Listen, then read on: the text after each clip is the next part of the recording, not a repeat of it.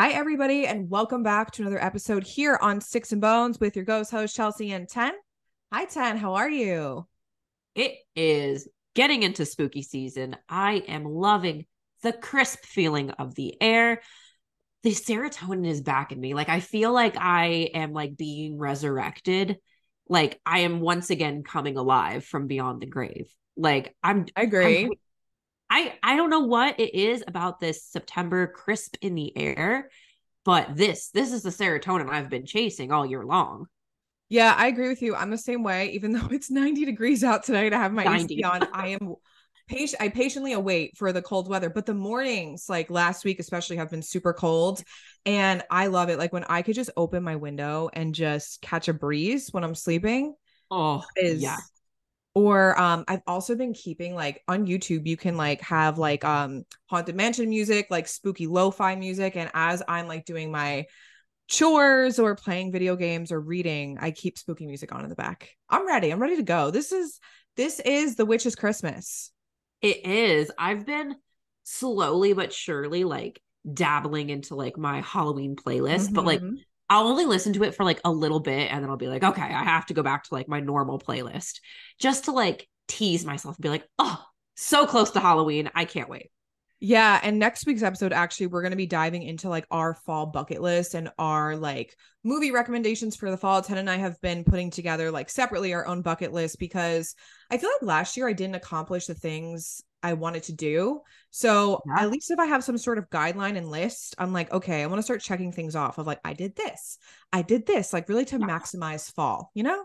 Yeah, I mean, I said this last year. I feel like I was rushed last year, like Yeah. last fall. Like all of a sudden it was the beginning of September and then October 31st. Like there was no in between. It goes by really fast. Yeah, absolutely insane. But I'm fighting off a little bit of a cold for those listeners out there who say, "Why does 10 sound like Snuffleupagus?" Well, Kevin got me sick. Down with Kevin, burn him at the stake. No, I'm just You know, kidding. I got a weird question before we continue. Yes. What is your opinion? Because I almost threw Kevin out of the house last night for offering me this. What is your opinion on the throat sprays that like numb your throat? No, no. Are you crazy? Are you Thank you. crazy? Thank you. Okay. Why would I ever want that unless like I had tonsillitis a long time ago. I actually had to get, fun fact, had to get my tonsils removed at 21, which is like the worst thing you can do as an adult. Like That's really old. it was old. So my tonsils were so bad they had to be removed. I kept getting strep. Anyway, I'll spare you the details. It was gross. Um and I did it over like I think Christmas break when I was in Okay. college. Worst surgery I've ever had. I didn't recover for like 6 months. I couldn't eat anything. Throat was on fire. That's the only reason I can see a throat numbing spray. I the way I looked at him, I was like, why? And he followed up with, oh, I've never used it. But like, I was ready to fight him on why would you offer me this? It is the weirdest sensation, the weirdest No. feeling. I think I'd rather swallow bees, to be completely honest. No, that's a crazy thing to offer somebody. This is the roast of Kevin. What are you doing? I've never tried it, but you should have this like numbing throat spray so you can't feel water when you drink it. Like that would absolutely send me into the oblivion. Nah, I think I'll swallow up a beehive. I don't Yeah. know. Like, No, I'm good. I'll just rip my throat out. I'd rather that. Thank so you. yeah, that's where I was. And I was like, last night, I was like, you know what? I gotta ask Chelsea this, and I'm gonna save it for live for the podcast No because way. I don't know if we could still be friends with the throat spray, you know? No, no, no, that's a deal breaker in a friendship. You want to have a friend, ask them this question. Maybe we'll put it as a poll or something.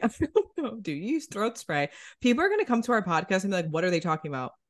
Throat spray and Halloween, man. Yeah, they go hand in hand.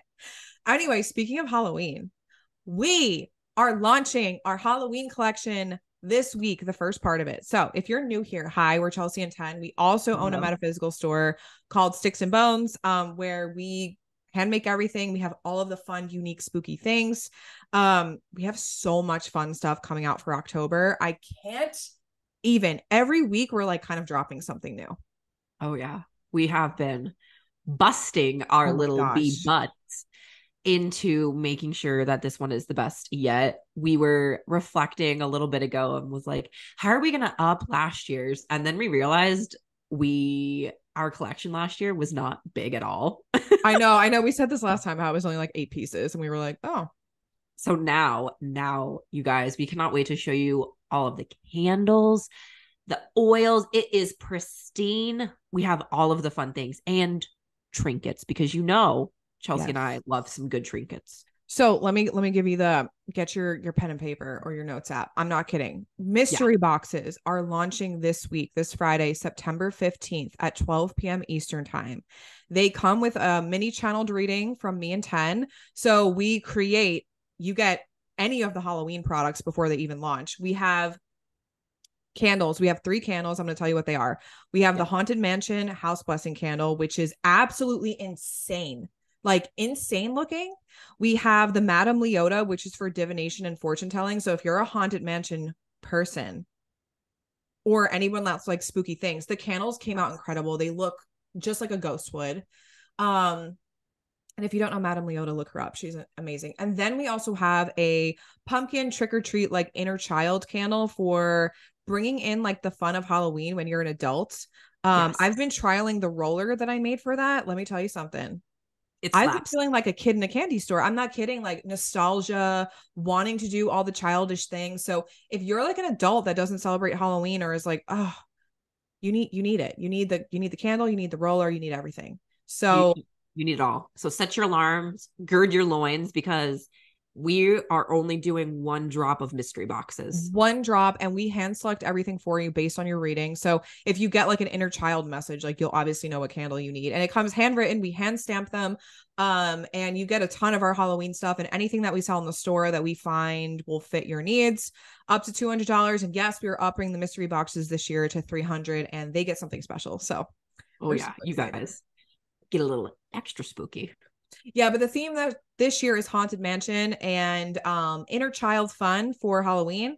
We have a Yes. lot of other crazy things coming to the store. We have a tea leaf reading fortune telling cup that comes with an instructional guide. We have ghosts and pumpkins and just all the fun things. We have mugs, we have beanies, Spoons. spoons, pumpkin spoons. Also, the launch day of the full Halloween collection is September 21st. Yes. So it's coming right after. So if you don't snag a mystery box, the full collection will be launched. But the mystery boxes are fun because you just don't know what you're going to get. So treat yourself. Exactly. Plus, you guys might get some more exclusive Oh, yes. The goodies exclusive, dropping. exclusive. The most exclusive of exclusivities. So I'll give like a little, I'm not going to say what it is, but Tease the people. we are coming out with a line in the store that is a little bit more taboo and advanced. Ooh. Um, I'm going to share one of the things just to get you an Ooh. idea. Which one? Which one are you doing? They're Okay, all so good.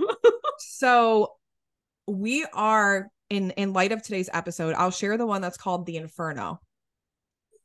We have this product called the Inferno, and it is spelled for receiving forbidden knowledge and ambition. It really has like a Slytherin vibe, but it also reminds us of Lucifer, the fallen angel, who teaches forbidden knowledge and is a god of liberation and knowledge himself. So it's really inspired by him and the Infernal.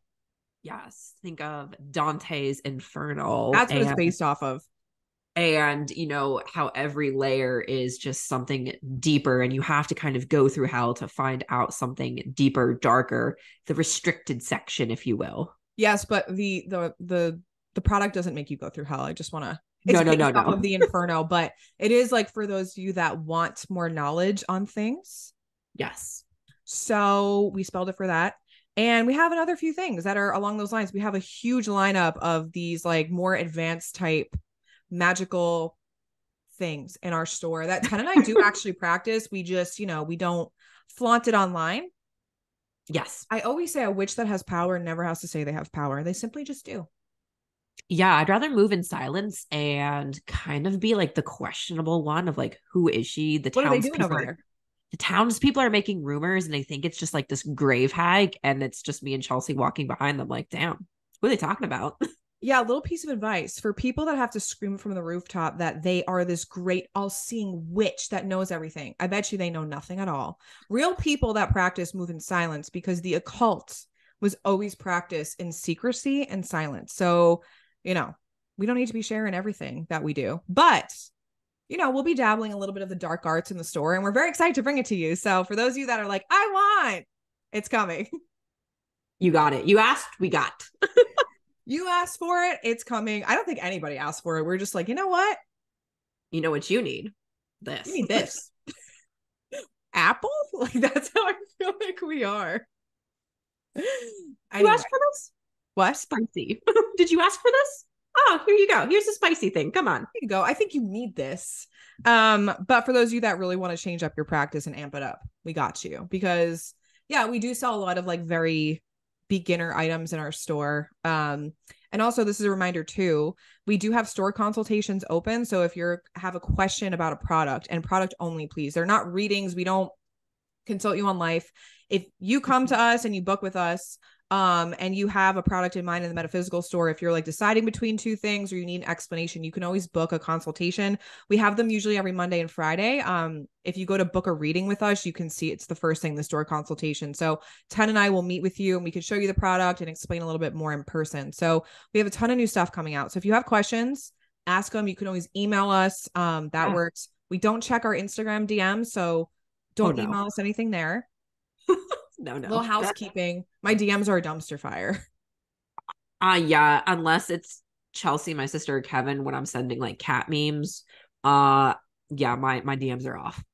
Yeah. So email us. You can check that out in the links in our bios on our social platforms. But shall we dive into today, Tenn? What do you think? Oh, you guys thought, trying to trace and tackle Hecate was hard and full of red string. Well, I raise you one bigger with Lucifer. Right. So today's episode, like Tenn just said, we are talking about Lucifer. And for those of you probably clutching your pearls and being like, what are you guys talking about? Hear us out for a second, because here at Styx and Bones, we are very open-minded. We are looking at the hard-hitting facts. We're not just looking at what someone is telling us is the truth. Lucifer is also a god of truth. So this episode definitely is in honor of him today, knowledge and liberation. So we want to talk about Lucifer and how he actually does predate Christianity. Oh God, where to begin? Where to begin? So I want to start this episode with, it all starts with a mistranslation about an empire collapsing. And this is how the being Lucifer was born. Honestly, out of prophetic destruction.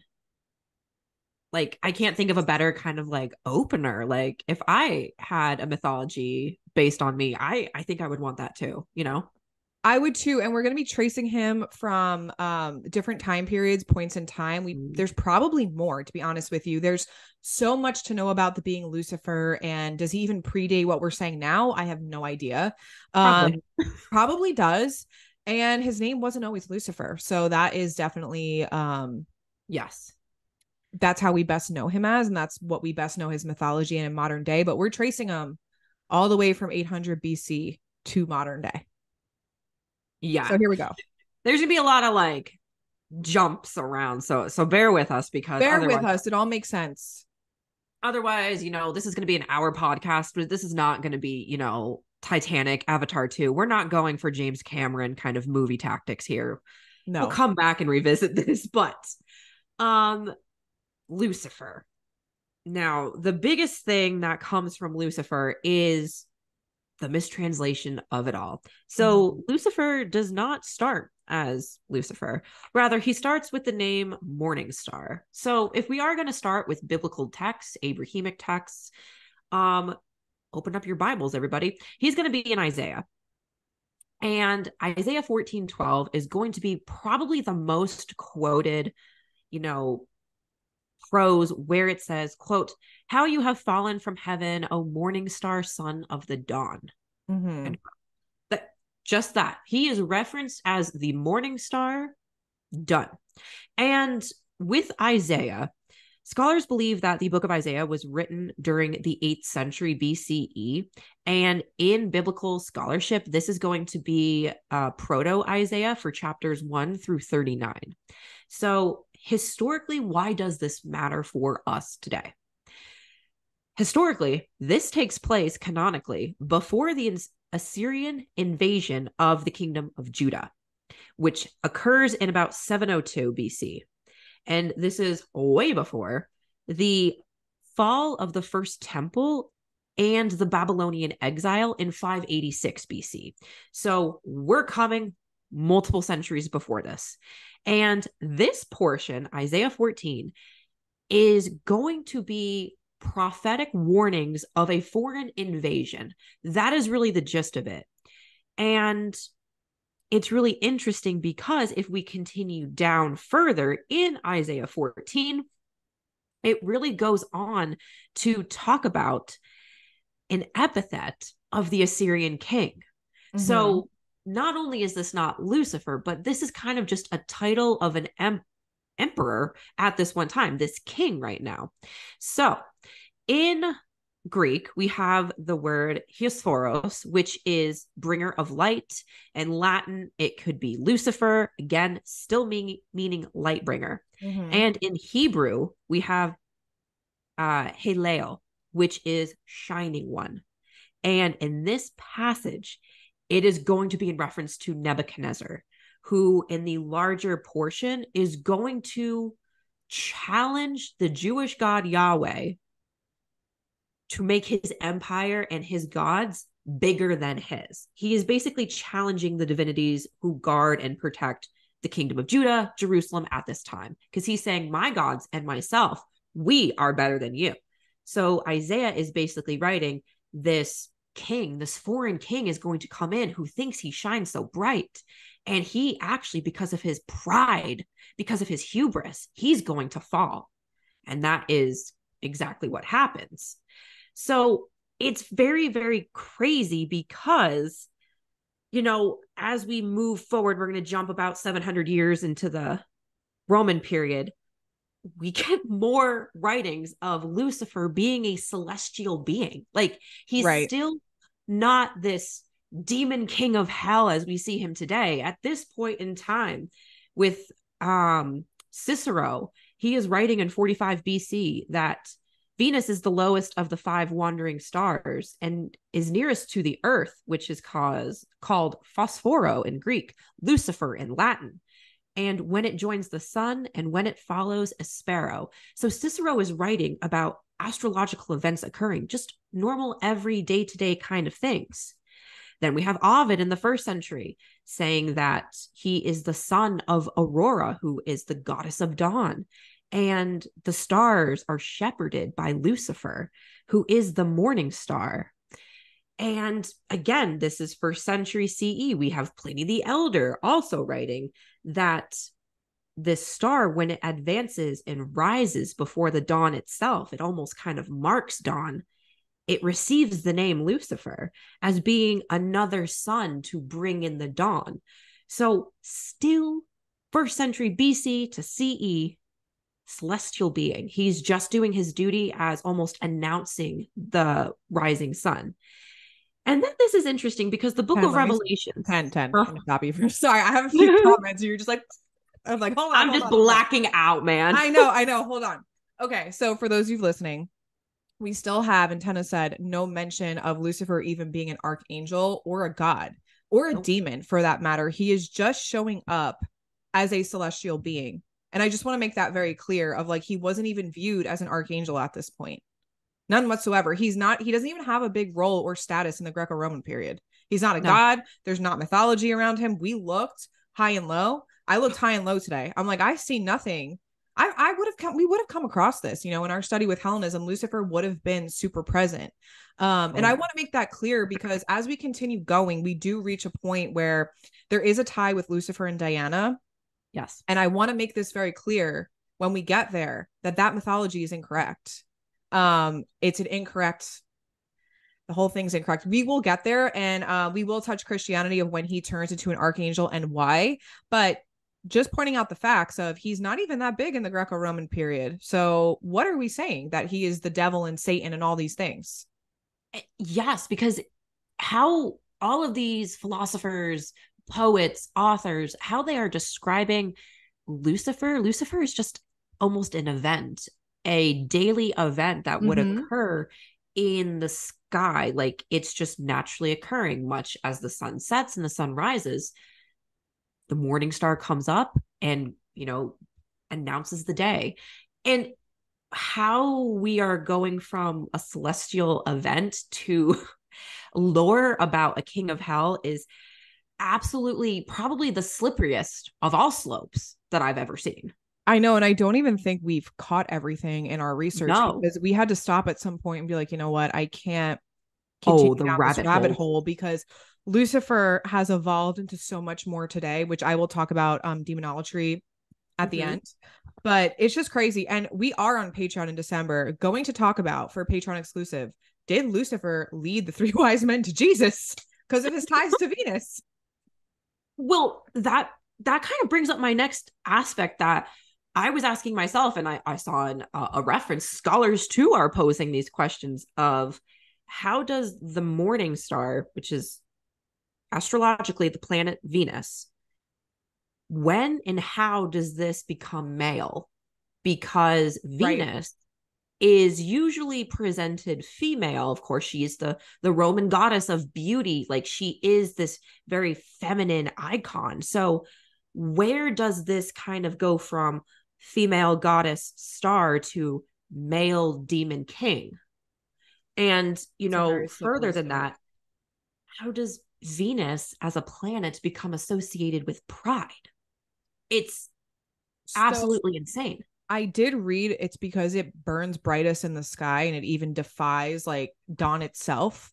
And when we get to Christianity, and I will be talking about Christianity with Lucifer, that is a theory as to why the early Christian fathers wrote him the way that they did. Yeah. And one last kind of clog I'm going to throw in the Yep. wheel before you take over with Christianity and the early church fathers is the book of Revelation. Mm-hmm. Book of Revelation comes out, or it's believed to have been written during the first century. I believe it's like 92 CE, plus or minus a decade. And in this, there is a section of Revelation 12, 7, 9 through 9. It talks about the Archangel Michael. We know him very well. Michael and his angels are fighting against a dragon. And all of a sudden, this adversary, this Lucifer figure, becomes a dragon. And in this section, it states that the dragon was cast out, that old serpent called the devil and Satan. So by first century CE, when the book of Revelation is being written by early church fathers, they are already kind of making their own trinity of Lucifer, Satan, and the devil. And they all from that point on become interchangeable, Mm-hmm. but also separate. So yeah, so this leads me into Christianity. So it's Best of a luck. lot. It's a lot. So I'm not going to be touching a huge portion of Christianity because I think it's just important to focus on the story of Lucifer and his fall and where that comes from. At Yeah. a later time, I would love to talk about the devil and the origins of the concept of the devil. Yes. But I Yes. think at this point in time, we do need to define what Satan actually means. Yes. Because if you look at Satan, some people believe in Satan as an actual figure, but Mm-hmm. some people believe that Satan is just anyone that opposes God. And Satan literally means adversary. So Yes. one who opposes. So it's someone that doesn't agree with Yahweh and opposes him. So any of us can be a Satan. You know what I mean? So I got a question. Now, is Satan specific of going against Yahweh, or who is the adversary to who? Right. So it depends on the definition and where you're finding it. There's multiple different definitions of Satan, some being really specific as opposing God and some just being an opposing force, an I mean, adversary, if you will. if it's just an adversary to something, like then I would say that we have all been adversaries against something in our own lives. Like, damn. Right. But when you're talking about Christianity and you are opposing what God is saying, right? Yeah. We would all kind of be looked at as a Satan. And I'm not trying to step on anyone's belief here. I understand that in Christianity, good and evil exists. I'm just trying to understand where these words are coming from, these stories, and what they Yeah. actually mean. Because I do study Italian folk practice, and evil and Lucifer is definitely part of it. You know what I mean? That's was the belief of my own ancestors. But I think it's okay to adopt a belief and understand that there are some things that you just don't agree with, Yeah.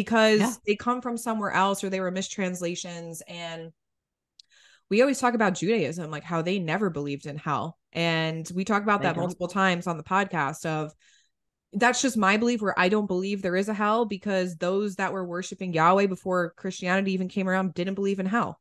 So why is there one now?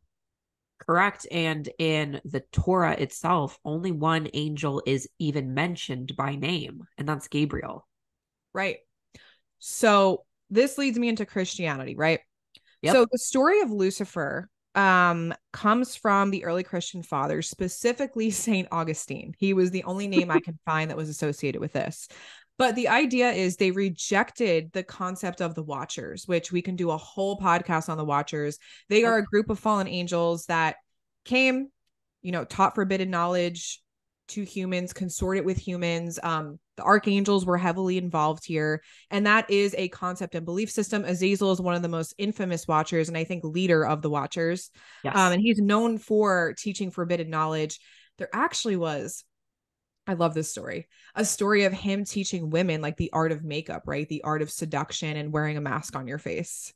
Ooh. I know. So obviously, if you're looking at Christianity, this is like completely evil. And what are these angels teaching people, etc.? It depends on what you think evil is, right? Now, for Correct. me, I'm about that life. Show me the forbidden knowledge. Show me how to do a good lip liner, man. Show it to me. So the Watchers can actually be found in the Book of Dan for those of you that are interested in looking that up. I did get the source on that. And so the early church fathers believed instead a story, because a story is always good, of this archangel that was so prideful, he opposed God. And that's Okay. what they wanted to go with instead. So they had St. Augustine had scriptural authority over the book of Isaiah. So he was, very heavily involved in the writing and what was being presented there. And obviously the mistranslation that we talked about in the beginning. They wanted to Yep. take this story and run with it instead. I'm unsure why. Maybe it fit their narrative better. Maybe they didn't realize it was a mistranslation. Maybe they very much misunderstood the text. Unclear. It could be. Yeah. It depends on how Aramaic Hebrew is being translated into Greek, is being translated into another language, and back and forth and back and forth. It's going to be a lot left into interpretation, which is why that Isaiah passage will often take out Morning Star and put Lucifer in. Right. So the basically the synopsis of the passage that Tenn talked about, which was how art thou fallen from heaven, O Lucifer, son of the morning, how art thou cut down to the ground, which weaken the nations. I'm not even going to go into the rest of the passage. You can look it up.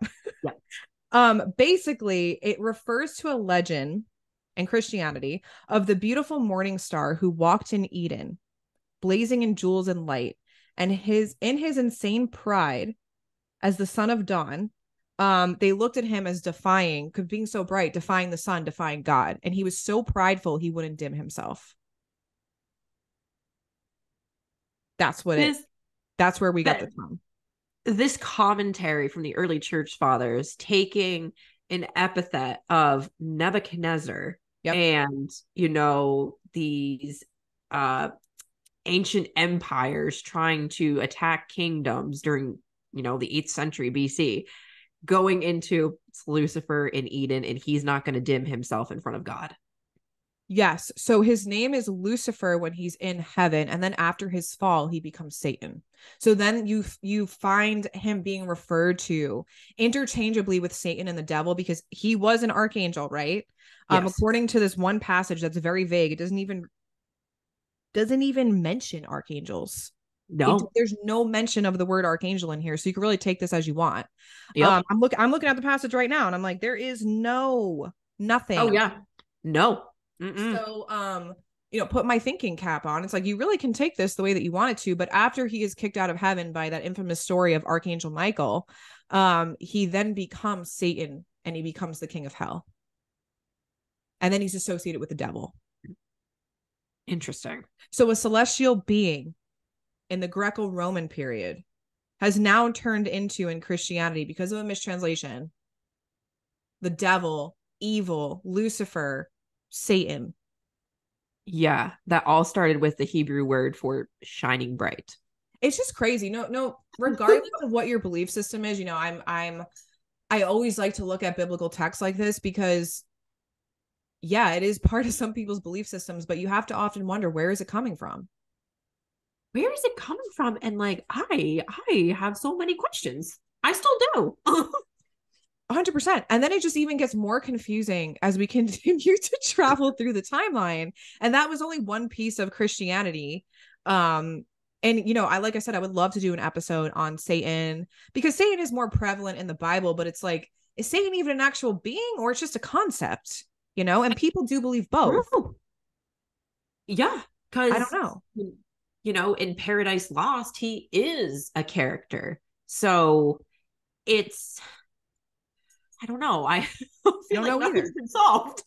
I mean, we talked a little bit about I know this word's going to scare people, Satanism on Patreon because I talked about how you can be theistic or you can also be atheist. You can Yeah. believe in the being of Satan or you also are atheist where you don't believe in Satan and you actually just believe in being the adversary in your own life of going against basically traditional Christian religion. Yeah. So it's very interesting and this is why maybe like I have a hard time understanding like society as a whole, where it's like everyone is so afraid of things. But if you ever just thought to kind of like do some research and maybe question, like I'm always questioning the things I believe in. I'm like, okay, where is this coming from? Okay, where is this based in? Mm-hmm. I never believed in this growing up. So I don't know. I don't know. It just begs to question of like, how, why, what was the point? How and why? Because, Revelation is first century. Okay. Mm-hmm. Lucifer is still not named as a fallen archangel. He's a dragon in that writing. St. Augustine comes around, and that is what, 400, 430, something like that. Like, so Yeah. we're still missing like a few hundred years. Right. And within those few hundred years, all of a sudden, this like full backstory is coming out of where? Question mark, Just wanted to change it up. I I guess mean, so. there's no other reasoning for it. I mean, it's a mistranslation. That's why I said this all starts with a mistranslation. Yeah. And it's not even like a close mistranslation. No, no. But I think when we were talking earlier, what you mentioned about pride and hubris being like a thing, even in ancient times, where it's like it's always the downfall of mankind. It's Yeah. always the downfall of a person when they're too prideful, when they have a huge ego and they can't put that aside. And I think it has a good, like, I don't want to sit here and entirely shit on it, but I think it has a good message almost On a of basis. you're too prideful. You know what I mean? Like, you can't be too prideful. And I think I definitely believe in that of, be a little bit more humble in your work. Absolutely. I mean, to the ancient Greeks, a lot of their mythology has to do with pride and hubris and, maintaining almost like a natural status quo. So that's why, you see a lot of lessons within their mythology, especially, Icarus, going too close to the sun and his wings Mm-hmm. melting and him, perishing, unfortunately. You Right. have Prometheus, you have all of these adversaries in their own right trying to kind of pull a fast one over because of their pride. And some of them have to pay the ultimate price, sometimes eternally. Right. But this concept of pride will be your downfall is basically kind of seen everywhere, you Mm-hmm. know? I It mean, is. damn, look, the time of Isaiah, they were writing that, Nebuchadnezzar, his downfall was going to be pride. And it's like these kind of these concepts becoming personified. It's utterly fascinating to see them develop into like a whole deep story with like lore and everything.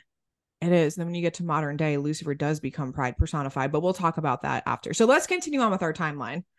Where are we going Okay, so next? we just did St. Augustine, so that's like Mm-hmm. 400. We're gonna just keep nice round numbers. St. Augustine, we're gonna jump a hop, skip, and a jump.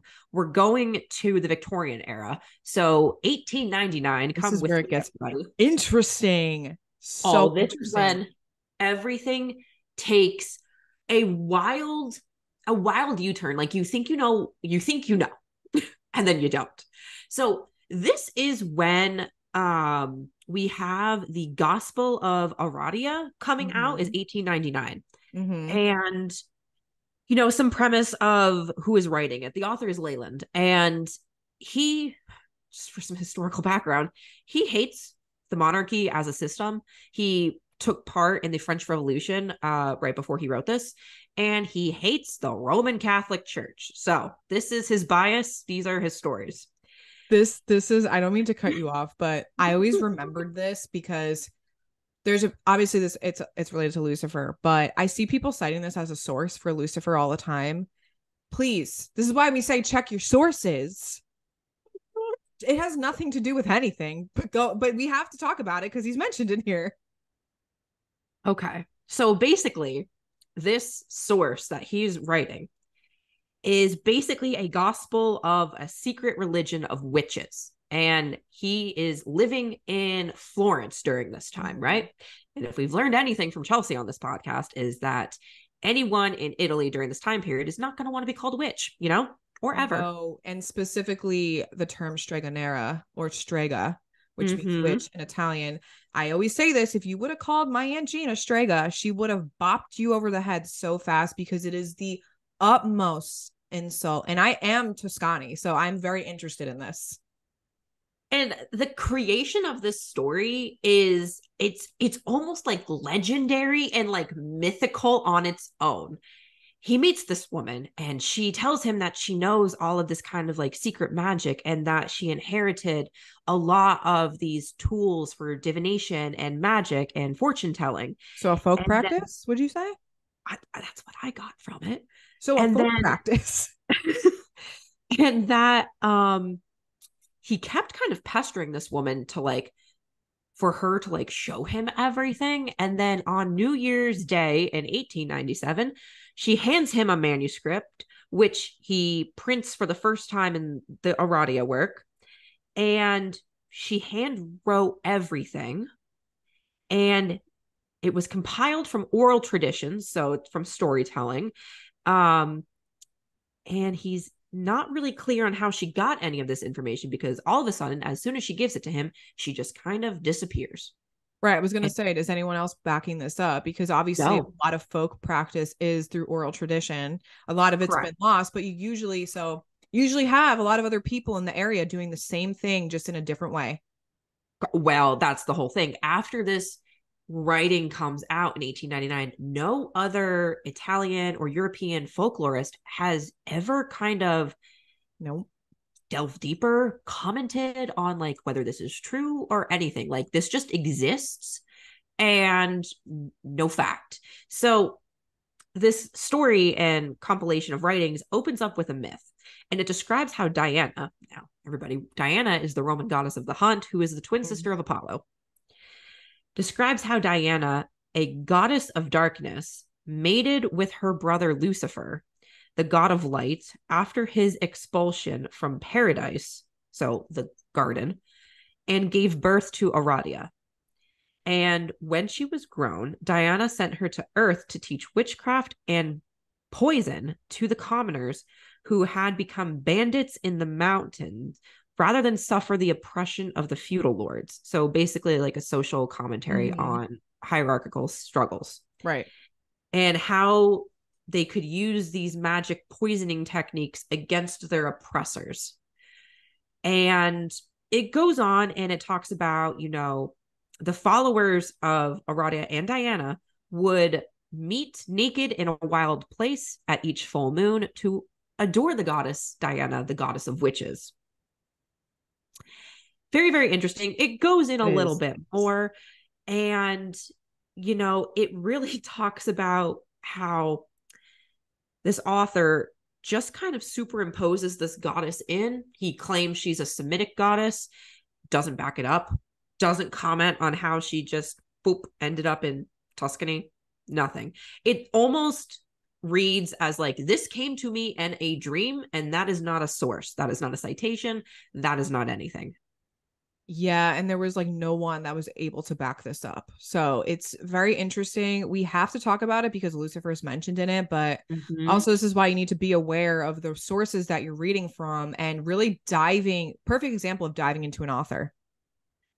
Yeah. And in the later part of the writing, he persists and asserts that there is still this secret society or sect of witches that, there are entire villages of these women who are doing these things, but nothing is cited, almost hearsay. And was the woman who, quote unquote, gave him this kind of writings of oral traditions, was she even real? That's true. Also, if it's such a secret society of women, why are they handing a manuscript to a man? On New Year's Day, I have no idea. That's what I'm saying. Like, I believe, yeah, there are, like I said, there are secret Italian traditions. Of course, it's called folk magic, folk Yeah. practice, but it's coming from somewhere. Like a lot of my folk practice I talk about on this podcast comes from a lot of Mediterranean practices that already existed before it even happened. You know what I mean? Like, it's just, I bet you if you took me and a Greek folk practitioner, we'd be doing an evil eye working the same way. About the Almost same way. about the Yeah. same way, almost identical. So the fact that no one else could back this up, and it's like, yeah, why would this random witch give this random man? And he also called her a fortune teller. So like that was another thing. He also called her a strega. So, Yeah. there's that. With it though, it is interesting that um he was, writing about Diana as a dark goddess, which maybe came from the fact that Diana as a Roman goddess is associated with the night, with the moon. It's And giving good and evil, you know what I mean? Light and dark. Lucifer, the light being, and Diana, the dark goddess. They get together and they have a witch. but That's how I also read like, that when you were saying it to me. no, but it's very fitting because I mean, Diana's brother is Apollo, whose epithet of Phobos is bright, is light. So Right. was Lucifer in this case based on Apollo? I have no idea. I don't know, but it leaves a lot of questions. And also with this book, Aradia Gospel of Witches, it did spin off into other practices as well, Yeah. especially Wicca. So people are pulling from this and incorporating it in their own spiritual practices. This is why you got to research what we're practicing here. All right. You just can't just pick something up off the internet and be like, okay, this is correct. We have to do the research. And I think it's interesting because then this leads us into modern day, right? Correct. Yeah. We're rounding it out with modern day. So modern day, Yes. we have demonolatry now. Okay. Now, I would love to do a whole episode, probably for Patreon. We're gonna dive more into like the more taboo spiritual practices and topics, especially demons and how they're being viewed today. But demonolatry, in its most basic form, is the study and veneration of demons. So at this point in time, Lucifer, after Christianity, after all of this, is considered Satan, the devil, the king of hell, right? He's a fallen angel and he makes a name for himself in hell now, and that's where he rules. So demonolatry with Lucifer specifically is being based off Huh? this concept. Okay. And a lot of people that practice within demonolatry are venerating fallen angels, these adversary like figures, Satan in the Bible and other belief systems to reject the concept of Christianity. There's also a belief that demons are teachers and mentors. We will one day go into the Lesser Keys of Solomon, talk about the Goetia. There's so much, like you can research these topics of how people, would call upon demons for information, make pacts, etc. But now Lucifer is regarded as the fallen angel Yes. in demonolatry. You can find him in personal grimoires. His sigil, which I'm wearing around my neck for those of you on YouTube, this is a sigil of liberation. He now has a sigil associated with him, which never had before. This stands for knowledge, truth, and liberation. Um, People are venerating him as a Yep. god. He Yep. turns into a god now. He's a god, calling upon him as a teacher and a mentor. And like I said, he's now taken himself as the god of knowledge, liberation, and light. He is better known as an infernal king, and he Uh-huh. also rules over the seven deadly sins and is the personification of pride Yes. because of his story. So now he's evolved into a god. So Lucifer went through apotheosis then. Well, this leads me Well, to my point of yes, I guess if you did listen to our last apotheosis episode, yes, he went from celestial being to God.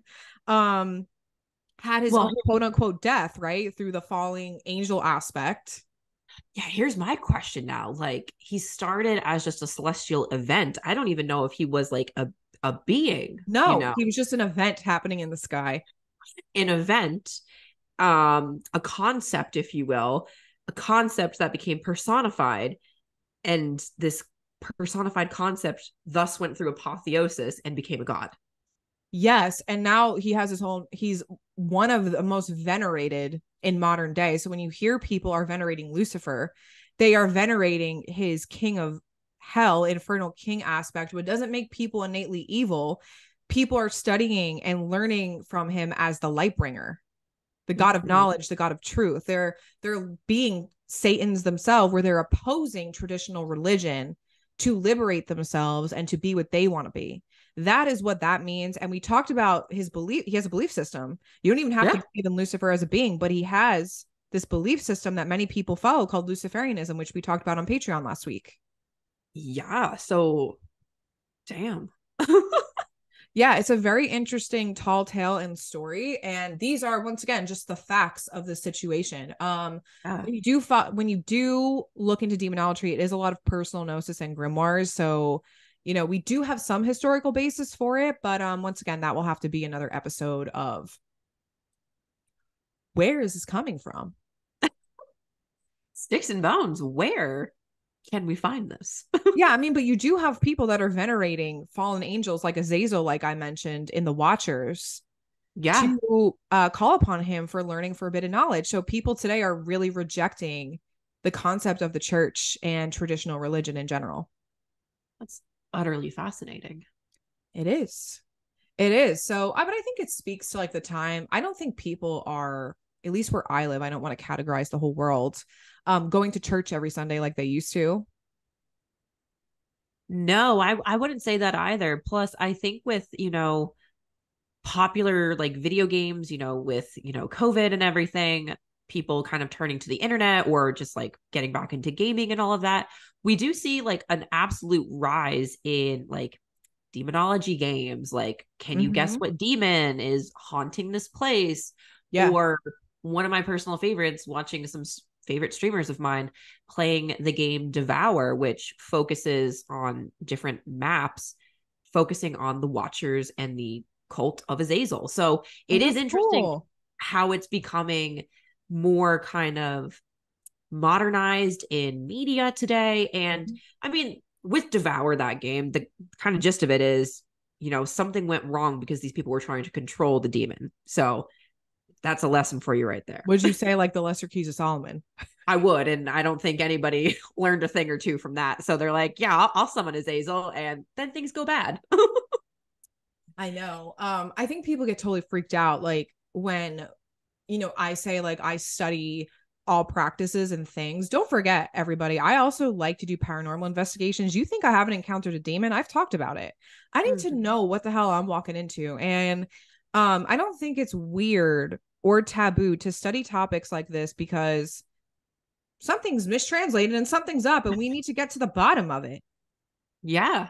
Yeah. I want to even look further. Like, where from 90 something CE to like 400 CE, where did all of these conversations about Right. Lucifer as a fallen angel and basically the dichotomy of where is the core foundation of good and evil coming from? I don't know. It's and I don't know if Where? we'll ever truly know. And maybe this needs to be another part series, but like I said, I would like to dive into the origins of the devil and like where did that come from? How did the Jews not believe in the concept of the devil, but then when you get to Christianity, it's all of a sudden a thing. I mean, they do mention demons by name in some of their religious texts. So Yeah. we do know that there's adversaries or those who go against Yahweh, but is it kind of the same thing? I don't know. I don't know. It just leaves us with more questions, but ones that hopefully we can probably 75% look into. I mean, there's just so much that goes into this. Like, I don't even think we really scratch the surface because we're missing a Okay. lot of time periods. It's like, how much research can you do for one podcast episode? I mean, if we want to look at the Middle Age, what is it? Renaissance, Baroque period, it's something. Don't quote me on. I want to say it's like 1500s, maybe 1600s. But there's a story in art history that's one of my favorites that the church hired an I love artist. this. I was hoping you'd bring this up. This is my favorite story. The church hired an artist. I'm actually gonna pull it up so that I can, get my names and my dates right. Yeah. No, but I mean, like, we've barely scratched the surface of Aradia. Like, is this the only text that she comes up in? Like, she's not a Roman god. I don't know. And I've seen people talking about Aradia before. And when I went to go do the research, this was the only thing that I personally found. So, like I said, we would need to do more research into Aradia, but I wanted to talk about it today because Lucifer is mentioned in that text. And it's like, how did he get here? And you're mentioning him by name. It's all very interesting, but do you have anything else you want to add? Are you Yes. still Okay. looking up? Oh, you're looking up this guy's name. Yes. So basically, the gist of it is the church commissioned an artist to create Lucifer as a fallen angel in this sense. And I'll post pictures of this because, man, these brothers. It was good. So the first brother turns in his piece, right? He's like, here you go, church. I've done it. Here's your Lucifer, right? This image of Lucifer, he is sitting solemn on a rock. He's got wings out. They look very much like bat wings. And there's a snake at the bottom, and he is just kind of looking down, thinking. The church goes, well, this is too hot. We cannot have this in church Too because sexy. too sexy for Jesus. We The cannot women are have gonna this. faint. We cannot have this. Where there are going to be women when we are, talking about the gospels and everything. We cannot have this. He is a fallen angel. He is evil. We cannot Yes. have this in my house. So they commissioned another statue, and they chose his brother to do it. Come from a family of artists.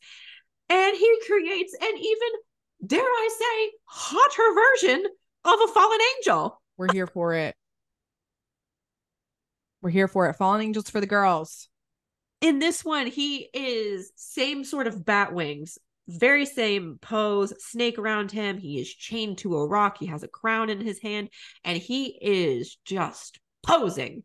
And it's absolutely like, what is going on here? But that is one of my favorite stories in art history, that the church tried to get a statue of Lucifer and then said it was too hot. So the other brother made an even hotter version. So shout out to those brothers. Yeah, we'll have to post that on the Instagram. But anyway, we hope you really enjoyed today's episode. Ted and I did so much research into this, and it was so fun.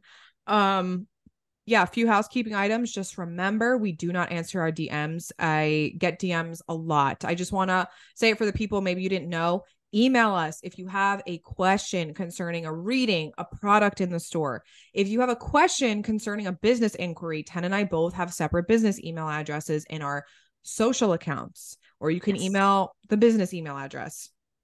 Mystery boxes launched, what did I say, the 13th? 15th? Geez.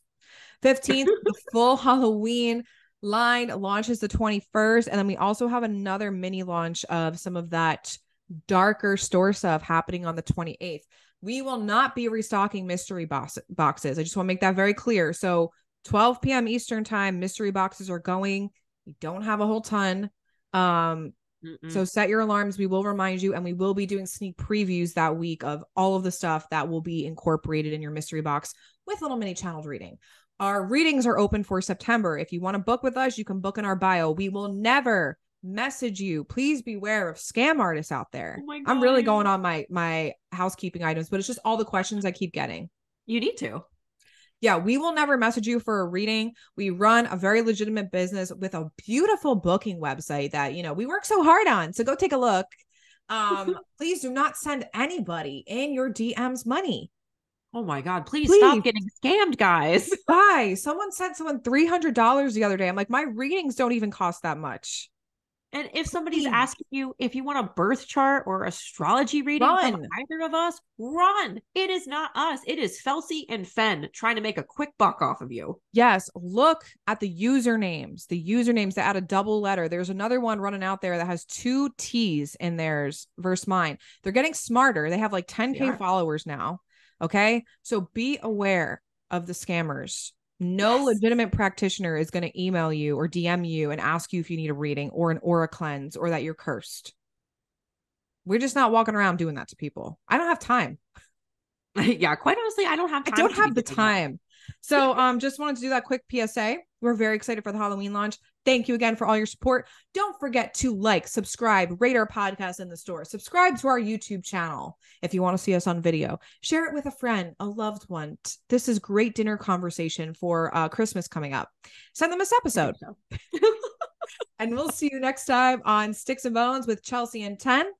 Bye, everybody. Bye.